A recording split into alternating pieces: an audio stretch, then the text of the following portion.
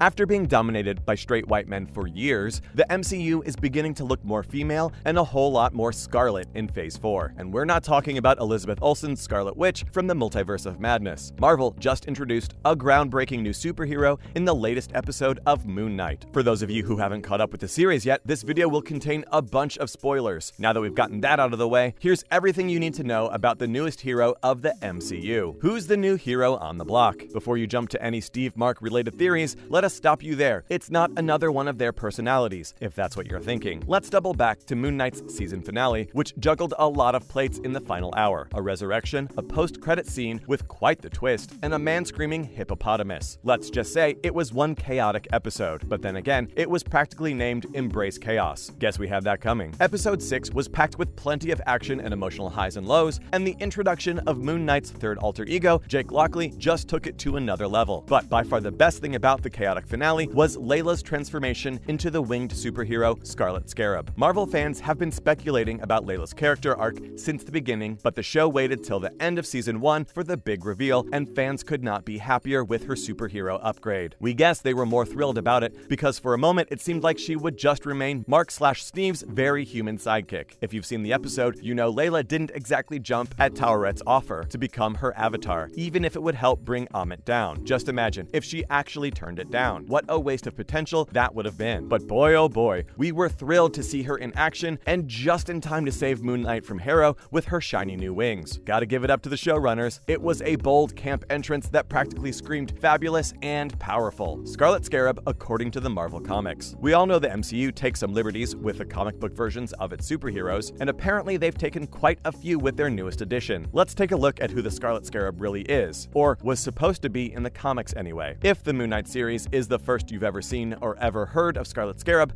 then you'll be surprised to know that this superhero has been in the game since 1977. The Marvel hero first appeared in the comic Invaders number 23, but the original hero wasn't some Layla El Fowley. In fact, it wasn't a woman at all. Like we said, the superhero world was a man's world, and Scarlet Scarab was an Egyptian warrior, Abdul Fowl. We know, the name sounds pretty similar to that of Layla's father, Dr. Abdullah El Fowley. While it would make for a compelling fan theory, the Abdul Fowl from the comics is far from the archaeologist that we've seen in the Disney Plus series. In fact, he's kinda like the Egyptian Captain America, a country's symbolic, powerful protector. For now, we don't really know if Layla's deceased father was the original Scarlet Scarab. It looks like we'll have to wait for season 2 for that. What was the comic Scarab fighting for? So, we know what Layla's Scarlet Scarab is fighting for: to save Mark/Steven, which is a pretty complicated love triangle, and to defeat Amit, of course. But the superhero from the comics was caught up in more political fights since the comic was set at the height of World War II. Foul's Scarab had sided with the evil Axis out of hate for England, but before you go judging him, he only despised England for the power it had over Egypt. And you know what they say, the enemy of my enemy is my friend. So he thought siding with England's enemy was the best thing he could do for his country. Of course, it was only a matter of time before he saw the Nazis for what they really were, thanks to Marvel's World War era heroes, aka the Invaders. Abdul turned on the Nazis in the end. FYI, he also turned down the offer to join the Invaders. Guess that Scarlet Scarab didn't need no man. What are the Scarlet Scarab's powers? Remember how we said that the Scarlet Scarab from the comics was like Captain America? Well, much like Cap from the first Avenger, where he leads his fellow soldiers in the fight against Nazis and Hydra, Abdul also leads a band of warriors, the Sons of the Scarab, supposedly the descendants of the ancient pharaohs. More importantly, they were the guardians of the Ruby Scarab. This might sound a little Indiana Jonesy, but it was an ancient artifact that could give superpowers to anyone who wields it. Any guesses where Fowl got his powers from? Yep, it was the Ruby Scarab that turned him into the superhero we're talking about. We don't know about you, but it's giving us serious Black Panther vibes. Remember how T'Challa got his powers from the heart-shaped herb? From what we know about the Ruby Scarab, it gave Abdul super strength, but not Thor-level strength. It was more on the level of Spider-Man. It also sort of meshed his body with a mystic energy, which he could use to form a powerful force field, or shoot bolts out of his hands, kind of like Iron Man, just without the super expensive suit and arc reactor. That's not where it ends. The Scarlet Scarab could literally drain out an enemy's power just by making physical contact with them. Oh, and did we mention that he could fly too? Makes sense considering the Ruby was based on a winged insect. Man, Abdul was like 2 to 3 superheroes combined. Wouldn't hurt having him on your team. What's groundbreaking about MCU's Scarlet Scarab? The Scarlet Scarab sounds cool and all, but what makes Layla's superhero so groundbreaking?